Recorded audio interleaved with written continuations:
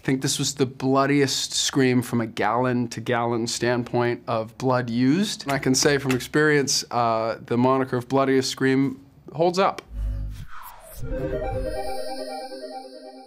I played Chad Meeks Martin in Scream 6, right after what happened in Scream 5. My character's been stabbed a plethora of times and is trying to leave that in the past and start a new life in college with his friends. In New York City, that's Sam Carpenter, Tara Carpenter, and his sister, Mindy Meeks Martin, and we see how that falls apart in the wake of a new Ghostface debacle. That is my family. We liken it to summer camp all the time because I feel like I was so attached and appreciative of who they were. In 2020, when we filmed the first one, we went away for a while, and when we came back, we picked up right where we left off. The same jokes, the same fun time on and off set. Guys?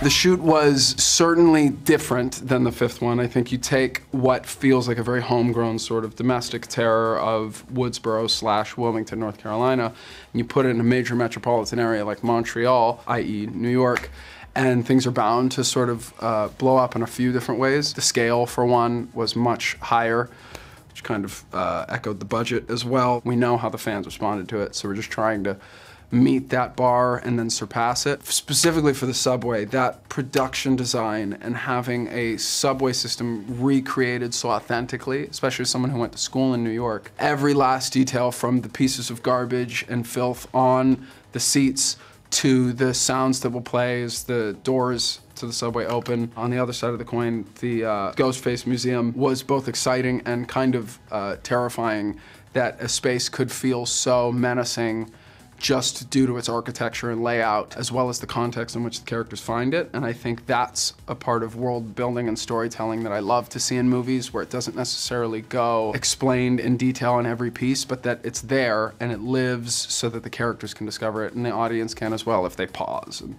look through frame by frame. Do you have anyone that might want to target you? Not anyone, he's still alive.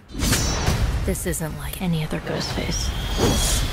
As a Scream fan myself, I think it was humbling to see something that I love so much get continued on in such a passionate way, and then have that passion be reciprocated by a fan base that is so dedicated to the preservation of what they grew up on and what they love so much. I feel like it's allowed us in the sixth one to kind of stretch those limits and see how we can take the lore and mythos of what's came before and take it to new places. I was so touched to see people adopt shotgun Ghostface this time around, as that's a weapon that he's not necessarily famous for. And yet, in the setting, the New York setting, again, a lot of what Scream 6 is an action movie wearing the mask of a horror movie, and it fit the tone, and luckily people agree, or at least hopefully they'll agree. They'll certainly let me know on Twitter. I didn't necessarily know that the quote-unquote core 4 dynamic was going to take on the intimacy that it did, so to speak, nor did I think that I was going to be as thrown off by the killer reveal as I was. People will see why when they watch the movie. It's not a nasty horror film. It is one that cares about its fans and has a certain level of empowerment in its main characters and final girl. I can say, as a Scream fan myself, I was happy to see the care and dedication afforded to the story and the narrative in that respect. It followed me here. And it's gonna keep coming for us. We share a certain history.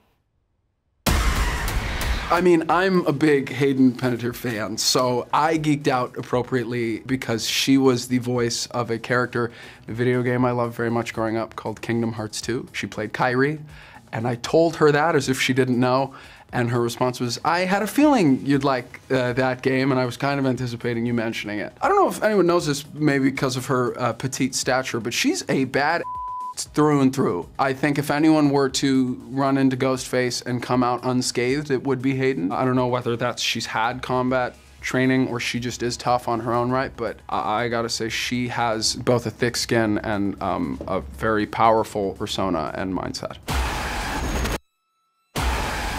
You want me, so let's finish this. I watched this, it's like I guess, independent film called Skinamarink, and it was a movie that's two children stuck in a house that hates them, basically. And I guess there's a demonic presence going around. Needless to say, I watched it alone at 11 o'clock in the dark with my dog, and I think about it every day since.